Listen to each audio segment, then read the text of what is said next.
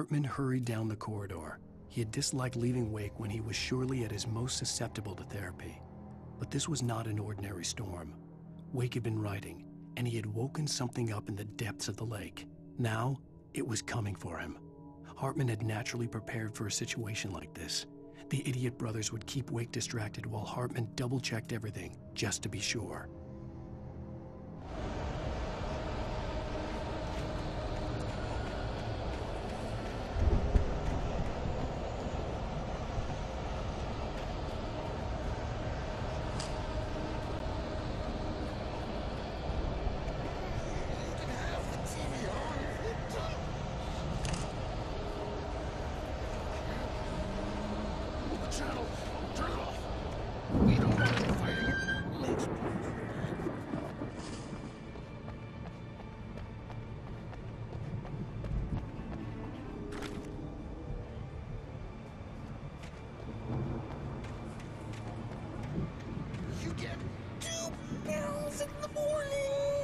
You'll be nice and calm all day long.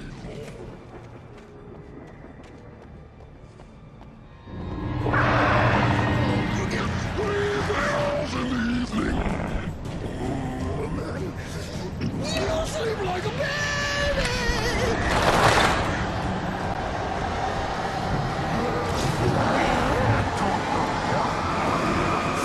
Like sense to be yours. That way we don't have any trouble, and I don't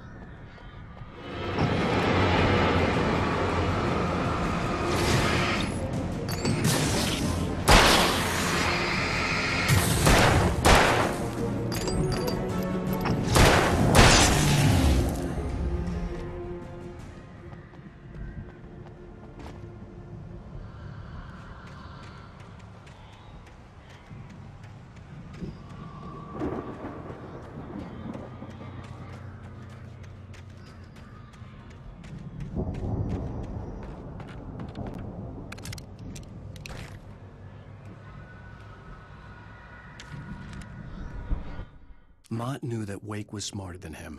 Wake had more money, a beautiful wife, everything. And Hartman said Wake was important. That made him better than Mott. But Mott was calling the shots now.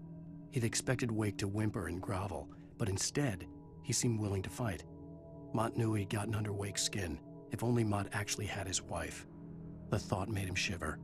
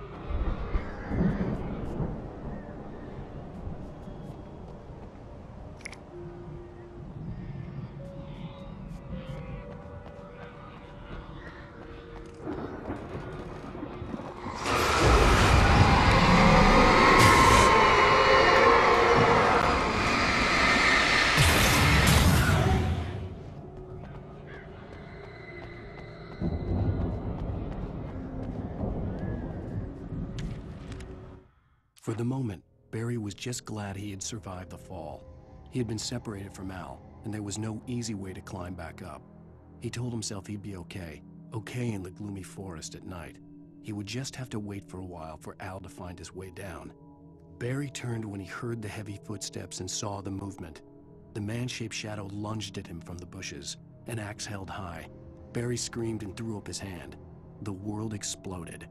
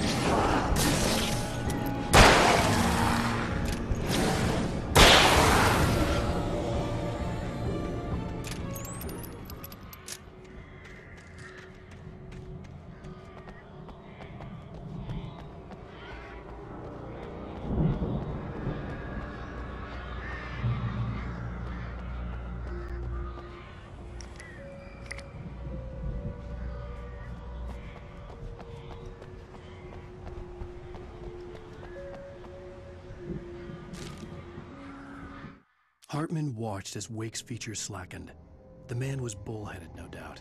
Even lying on the bed, he'd almost broken Hartman's nose the second time. But with a little time, he could break Wake down, give him proper direction. Wake was easily the most promising subject he'd had. Well, since Tom, really. "Sleep well, Alan," Hartman whispered with a smile. "Let me take care of you." He sniffed hard to clear his throbbing nose, swallowed blood, and barely tasted it.